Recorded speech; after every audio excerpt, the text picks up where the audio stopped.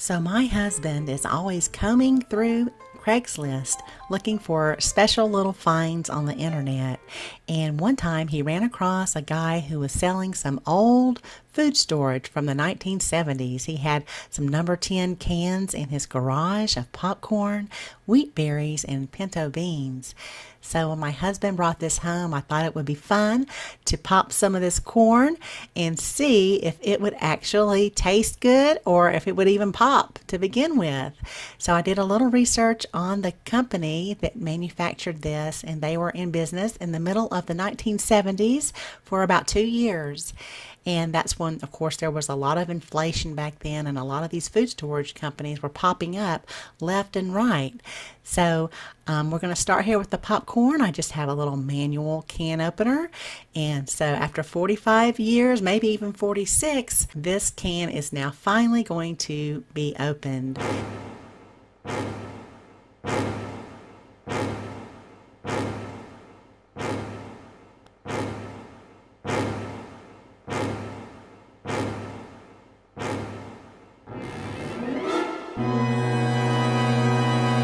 So I opened up the can and we all gathered around to see what it looked like, and there you go. It was very dark. A lot of the kernels were shriveled up and dry looking. I'll compare it here for you and let you see what it looks like next to some fresh popcorn which I had in my pantry. So you can see the difference here. So I pulled out the air popper and decided to give the popcorn a try. This was all very exciting to see if it would actually pop after 45 years. And so into the air popper it goes, and I am actually going to speed up the footage on here just a little bit so that you guys don't have to just sit there and wait to see if it pops. Okay, so on goes the lid and the little cup, and we'll plug it in, and here we go.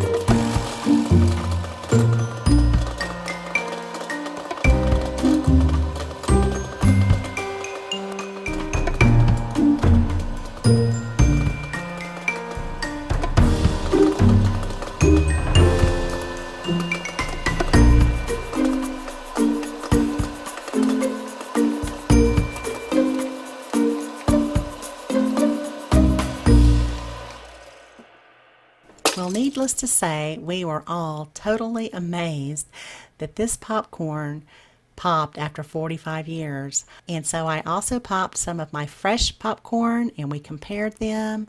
So here you see this is some of the fresh popcorn, and then here on the left, this is the old popcorn. We compared them with the fresh popcorn.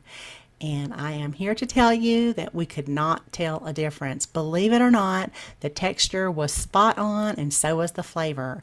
There was no difference. I could not believe this.